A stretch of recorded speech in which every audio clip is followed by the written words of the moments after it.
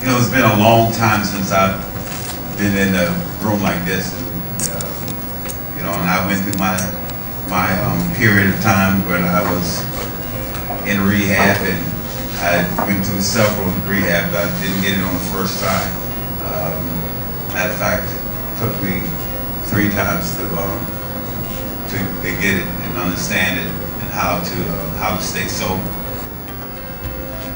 I wanted to challenge myself, so I was out all night. I'd be out all night drinking and stuff, and the game starts at 1 o'clock. I get there around 12, and I go play. You know, and I thought that was, everybody would look at me and call me Superman. You know, because I could do that. I started doing my drugs, and then I graduated to crack. And once I, found crack, it was nothing better. I mean, I was completely gone. It got to a period of time when I was coming up for retirement. I was tired of playing football. You know, I had 2 more years on my contract.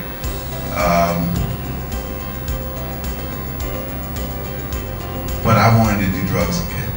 I got arrested for buying a $100 worth of crack in Florida. The court system sent me to a rehab, so I went to rehab, and I was there for 30 days.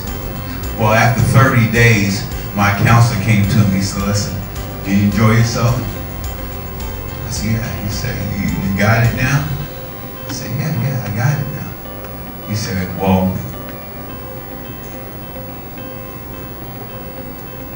why don't you do another 30 days? But this time you do it my way." I stayed in there for an extra 32 days. And during that period of time, I finally found out what everybody was talking about. That 32 days, I started participating in all the events. I got me a roommate. I came to the meetings. I listened in the meetings. I talked in the meetings. I just understood, because I didn't understand at first, that the way to get sober is in everybody. It's right here. And everybody got the key. Everybody got the secret.